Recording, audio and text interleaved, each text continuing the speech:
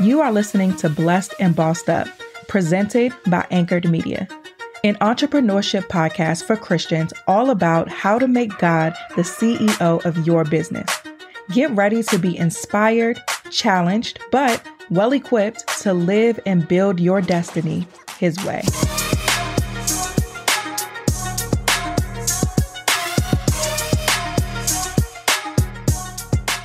Hey guys, welcome to another episode of the Blessed and Bossed Up podcast. Remember, this week we're catching up on chapters 6 and 7 of Battlefield of the Mind by Joyce Meyer. Last episode, we went over chapter 6. Today, we are discussing chapter 7, which is called Think About What You're Thinking About. Now, again, if you are not reading the book, that's totally fine. These episodes will still bless you. If you do want to join us in this book club, go ahead and click the link in the show notes to get your copy of Battlefield of the Mind by Joyce Meyer. Now, this chapter, the title is rich by itself. Think about what you're thinking about. Now, remember, I told y'all I've read this book multiple times. It's been some years, though, since the last time I read it. The first time I read this book, I was in a space where I was new in my relationship with God. I was new in studying the Word. I was new in this process of just allowing Him to transform me. And so, to be honest, once I got to this part and this whole concept of think about what you're thinking about, it was a bit overwhelming. Like, I knew that I wanted to win the battlefield of my mind. I knew I wanted to and needed to take my thoughts captive. I knew I didn't want to deal with anxiety and stress and overwhelm and negative thinking and all of those things. I knew that I wanted to be victorious in this way. And up until this point, the book had been very encouraging. And even as we're reading it back, it's encouraging, it's enlightening, but it ain't too much. Once we got here, back then, it became a bit too much because I was in a space where I'm like, God, I am in total unfamiliar territory here. And to be quite frank, when I truly gave my life to God and got saved as I call it, if it was a isolating experience for the most part, I had folks in my life where, and I thank God for this, He's always placed people in my life to pour into me and mentor me exactly where I need to be. So at this time, I did have someone in my life who I was able to call and be like, okay, I read this scripture, but I'm not sure what this means. This person told me about the study Bible. And so I went to Barnes and Noble and got the Life Application Study Bible that I recommend here all the time. I got that Bible based on that recommendation for the first time. I was able to call and say, hey, I read this.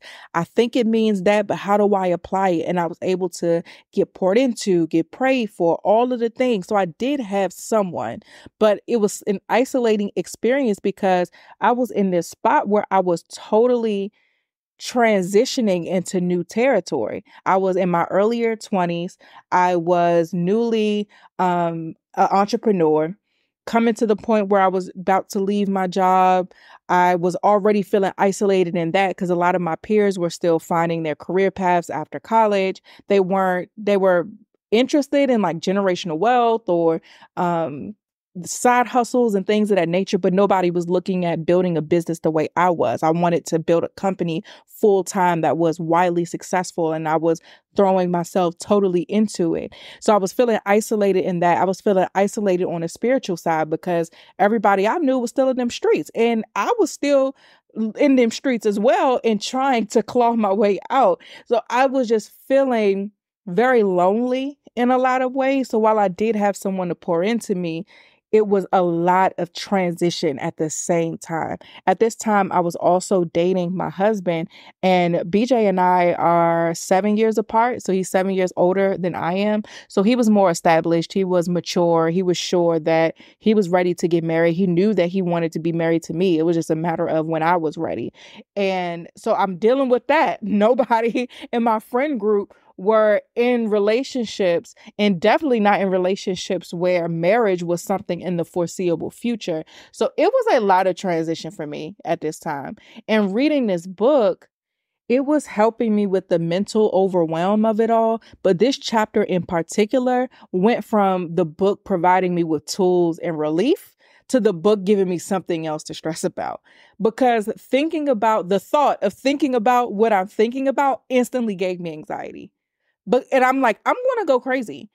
I'm already someone who it lives in my head. So essentially, you're making me live there even more because now I have to be thinking about every single thought that comes in. Y'all, I was like, this is a lot. This is a lot. And I feel like if I remember correctly, I might have put the book down at this point.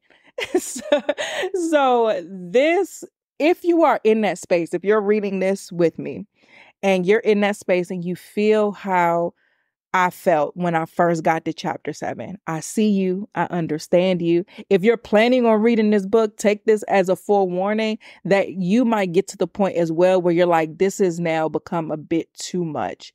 However, now being a lot more mature in my faith, being a lot more wise, being a lot more mature in my relationship with God and my understanding of the word, being a lot more settled in living a righteous lifestyle, looking at this text now, I want to emphasize the importance of taking this chapter seriously.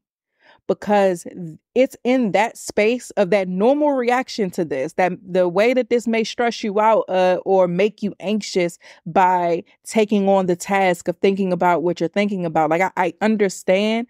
And I feel like that is a normal reaction to it. But I have to warn you and encourage you to push past that, because this is one of the most important tactics that you can employ in your life. And this is one of those strategies that if you employ it, you will see victory that you cannot even possibly fathom.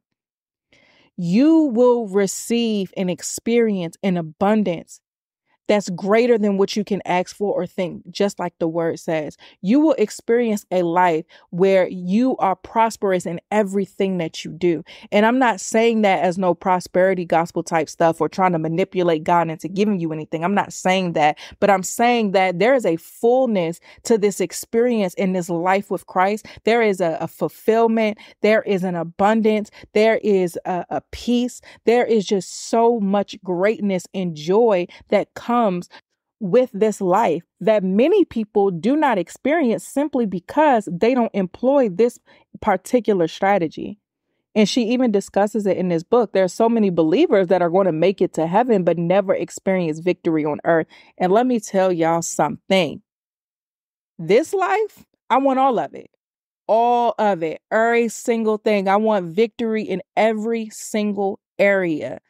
And I refuse to take a L to an enemy that is defeated simply because I'm too lazy to master my mind. Now, throughout this chapter, she references so many scriptures that emphasize the importance of us meditating on the word, of us thinking about it, pondering on it, fixing our minds on it on a regular basis. And she started off with Psalm 119:15. And I'm going to read it out of the New Living Translation. It says, I will study your commandments and reflect on your ways. If we even go to 16, it says, I will delight in your decrees and not forget your word. She even talks about Mark 4:24, which says, be careful what you are hearing. The measure of thought and study you give to the truth you hear will be the measure of virtue and knowledge that comes back to you, and more will be given to you who hear. Now, let me read the same text in the New Living Translation. She uses, I feel like it's a blend of like the King James Amplified versions. So I understand why she's using the Amplified version, because it provides emphasis or amplifies certain words right within the text. But I believe that in that it can lose the meaning or just the totality of what the text is actually saying. So let me read it out of the New Living Translation as well. So this is in red. That means that Jesus said this. This is in the Gospels in Mark. It says, then he added, pay close attention to what you hear. The closer you listen, the more understanding you will be given, and you will receive even more. I'm going to go down to verse 25. To those who listen to my teaching, more understanding will be given. But for those who are not listening, even what little they have will be taken away from them. And essentially what this text is saying, what you give to the word is what you're going to get back. The more that you study it, the more close attention that you pay to what the word is saying, the closer that you listen, the more understanding will be given. Remember, we always talk about welcoming the Holy Spirit and allowing us to move, or the importance of moving by the Spirit and not by the flesh. One of the functions of the Holy Spirit is to provide us with revelation. So as we walk by the Spirit, ponder on the word, study the word, think about the word consistently, and allow our thoughts to go to God's commandments, the Holy Spirit will then reveal even more to us. So that's how you can continuously read the same scripture over and over again, think about it over and over again, and get something different, because you're giving it more attention. You're listening even more closely. And as you do that, more will be revealed to you. I have highlighted here, Joyce says, most people do not delve into the word of God very deeply. As a result, they get confused about why they are not powerful Christians living victorious lives. The truth is that most of them really don't put much effort of their own into the study of the word. They may go out and hear others teach and preach the word.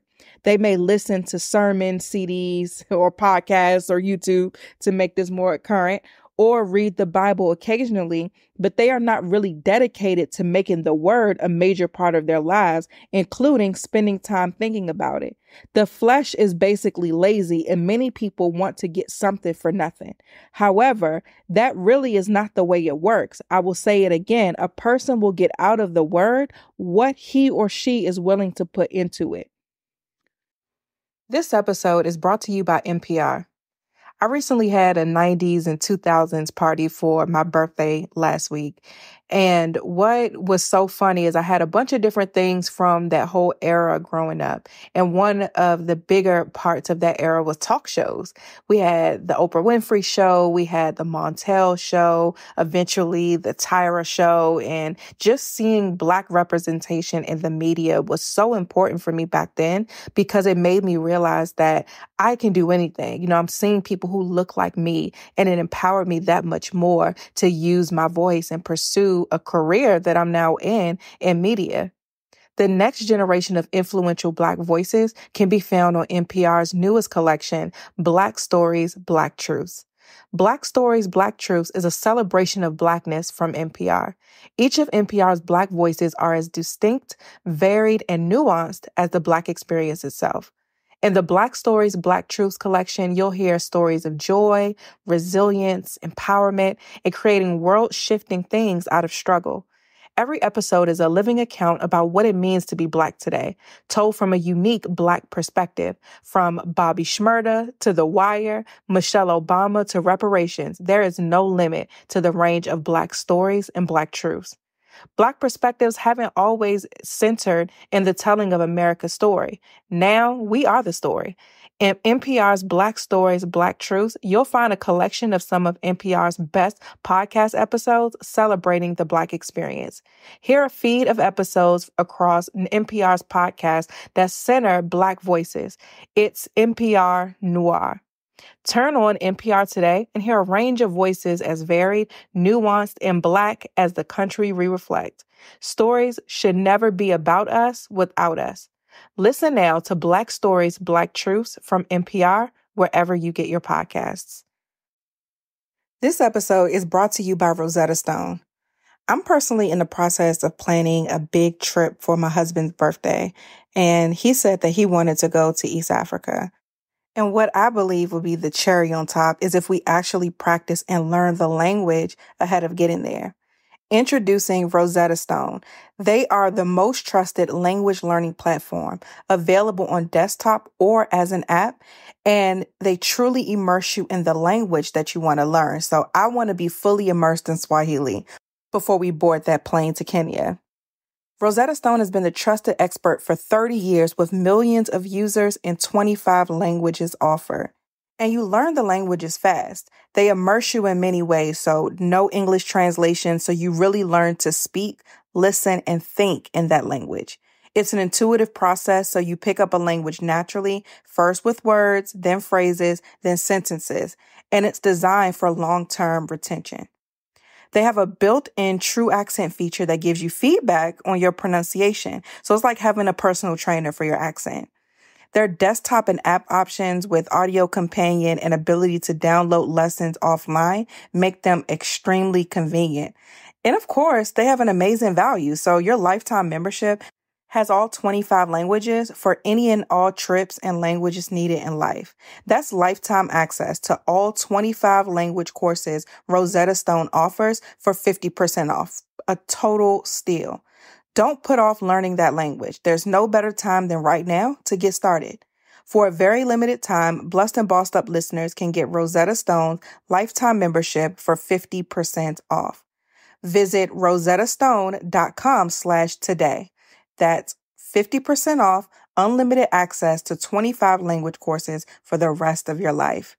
Redeem your 50% off at rosettastone.com/today. I have realized in recent years how important it is to prioritize spending time thinking about the word. For so long in my walk, it had been a lot about spending quiet time with God. There has always been just a huge emphasis on when I'm going to be in my prayer closet, when I'm going to carve out time to pray, read my word, and listen, and all of that. And that is, of course, extremely important. It's a necessary and vital part of our lives. But I never realized the importance of outside of that time, how beneficial and necessary it is to still think about the word. And it wasn't until recently where I was getting a little frustrated because I'm like, as my life evolves, I'm like, God, I feel like I just don't have the time that I once had to really just sit in your presence. I have a physical location, a new business with a physical location I have to drive to. I have 2 children now. One is in school. He has activities and all of that. I have to care for my home. I have clients and things with my business. Of course, I have this podcast. So there are a lot of things going on to where sitting in my prayer closet for an hour plus daily is not fully realistic, if I'm being honest. So I'm like, God, I'm willing to do whatever it takes, right? So if I need to wake up earlier, I can do that. I wake up about 5 daily, period. But even still, I will have to wake up about 3-4 o'clock in order for me to really spend that uninterrupted time. I have a young baby. He up by 6. So God, how are we going to do this?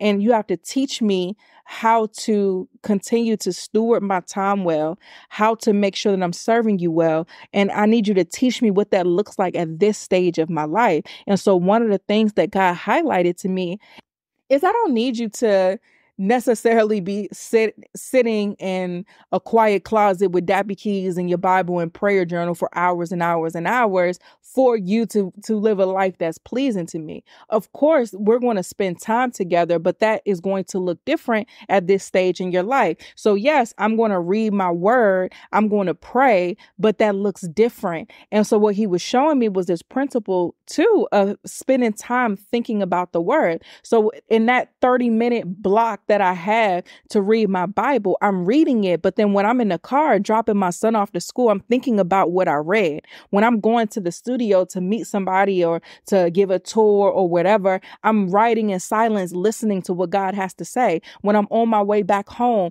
I am praying and declaring and decreeing and speaking towards or against whatever it is may have been revealed in my quiet time. When I'm with my baby during the day and we're playing and practicing his new skills and all of these things, I'm also thinking about the fact that I was going to do IVF. God told me no, and he allowed me to conceive spontaneously and give birth to this beautiful boy that I'm looking at. When my son is throwing a temper tantrum and I have to lean into the spirit and say, I need patience right now, God, because he's trying it. He's trying it. And the way I was raised, I would have got popped by now, but I'm not raising my child like that. So Holy Spirit, I need you to parent me gently and teach me how to parent him gently in this moment. That's still honoring God. I'm thinking about him in the midst of a trying situation. When I'm having dinner with my family, I'm looking at my oldest and thinking about all the miscarriages I had and how I was on tour and just really heartbroken. And still God used me in a way, but personally heartbroken because Lord, how am I building up these people and praying for these people when I'm believing in you for something that you haven't delivered on yet? God, how am I in Dallas doing a sermon on supernatural delivery when I keep miscarrying and I'm believing in you for this and I ain't got it? So I'm really preaching by faith because I'm heartbroken right now. So I'm looking at my son and realizing and remembering that as soon as that tour that I did in faith was over, that he was in my womb, and I'm looking at him right now. Even in more recent weeks, I'm thinking about how I made a decision to cut back on my workload so that I could focus on my family. And I have a husband who met me right in that space and says, hey, don't worry about that. I'm going to take care of us, and you do what God has called you to do without the pressure to have to produce a certain amount of income or the pressure to have to contribute financially to this household. That's not your job. So I'm thinking about the times where in my prayer journal where I wrote down the things that I wanted in a spouse, and I'm looking at my husband every day. And not only does he meet the things that I wrote down, but exceeded those things by far, meets needs that I didn't even have the maturity to communicate at that time. God knew what I needed and he blessed me in that way. I think about that. And so just thinking about those things on a day-to-day basis and being intentional about thinking about those things, it disarms the enemy from being able to plant nagging thoughts. So when my husband does get on my nerves, I'm not leaning into that irritation because I've already fixed my mind to think about the blessing that he is. So when my kids are acting a fool, especially my toddler or about to be preschooler, whenever he tiptoes on my nerves, I'm reminded, or the enemy is not able to get me to act out of character because I keep myself in a state of remembrance of I prayed for him. I fasted for him. I cried many tears, and I kept my faith that the Lord will bring him to this world, and he did. When I look at my baby with the sleepless nights and the sleep regressions and all of the difficulties that go into parenting multiple kids, especially in these ages and stages, I think about the times where I cried my eyes out, not knowing if God was going to do it again for me. And he did. So when the enemy may try to come in that sleep deprivation and plant seeds in my mind, it's not going to work. So for you, it's this strategy here of thinking about what you're thinking about. It's a proactive approach so you don't deal with unnecessary warfare. I think about years ago when I first read this book, how I allowed this particular chapter to be overwhelming. So much unnecessary warfare that I went through as a result of simply not pushing past that discomfort to apply the strategy. That was a foolish mistake I made back then. And so I'm telling you guys, it may sound like a lot. It may sound like too much, but that is a trick of the enemy to keep you mentally bound. And what God is providing through this chapter is a strategy. What is being revealed in these scriptures are the importance of this strategy. So don't just take Joyce's word for it. Read these scriptures, read the text. I put all the scriptures, whether I say them in the episode or not, if they come across in the chapter, I put it in the show notes. Study those things. Something else I have highlighted, she says, and this is in reference to Ephesians 2:3. She says, Paul warns us here that we are not to be governed by our sensual nature or to obey the impulses of the flesh, the thoughts of our carnal mind. She says, although I was a Christian, I was having trouble because I had not learned to control my thoughts. I thought about things that kept my mind busy and were not productive in a positive way. I needed to change my thinking. One thing the Lord spoke to my heart when he began to teach me about the battlefield of the mind became a major turning point for me. He said, think about what you're thinking about. As I began to do so, it was not long before I began to see why I was having so much trouble in my life. My mind was a mess. I was thinking all the wrong things. I went to church and had done so for years, but I never actually thought about what I heard. It went in one ear and out the other, so to speak. I read some scriptures in the Bible every day, but never thought about what I was reading. I was not attending to the word. I was not giving any thought and study to what I was hearing. Therefore, no virtue or knowledge was coming back to me. Never forget this. Your mind plays an important role in your victory. Another part I have highlighted, she says, you should take inventory on a regular basis and ask yourself, what have I been thinking about? Spend some time examining your thought life. Thinking about what you're thinking about is very valuable because Satan usually deceives people into thinking that the source of their misery or trouble is something other than what it really is. He wants them to think that they are unhappy due to what is going on around them, but the misery is actually due to what is going on inside them.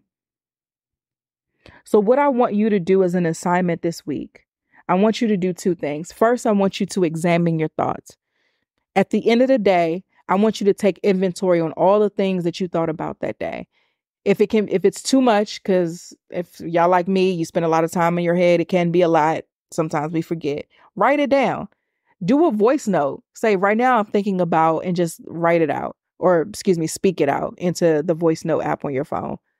At the end of the day, write it all down. I say write it down so that it's easier for you to reference. So if you do voice notes throughout the day, do like a bullet pointed list in your journal at the end of the day of the things that you spoke. But really take inventory on your thoughts and just look and see, where does your mind go throughout the day? And then the second thing that I want you to do is I want you to intentionally think about the word. All of these episodes, the scriptures are in the show notes. So I want you to take all of them, take one of them. I don't care. Take one a day. I don't know how many are in this chapter because I haven't done the show notes yet, but there are enough episodes of this book. We're on chapter 7. So there are 7 episodes, 7 show notes with scriptures. So pick for every day this week, just pick 7 scriptures. And I want you to read the scripture, read the context of it in your Bible. And then I want you to just think about it throughout the day. So as your mind is drifting, if you're scrolling on social media, stop, put the phone down and think about what you read in the text that day. After you listen to this episode, don't just move on to the next thing. Think about it later. Like, Tatum was talking about blah, blah, blah. Just think about it. That's it. Whatever sermon, whatever church you go to, whatever it is, however you feed yourself spiritually, as far as like where you gather, think about the message that you received from church. Think about the lesson that your pastor gave. If you had a conversation with a friend and they poured into you or they gave you a scripture, just think about it. Just make it a conscious effort to meditate, ponder, and attend to the word. So that's it for this episode. I pray that it blessed you. Leave us a 5-star review if it did. I am looking forward to our next episode. The next bonus, we will go on to chapter 8. Get the book if you want to continue. If not, continue to listen to the episodes. I love you guys, and I'll talk to you next week.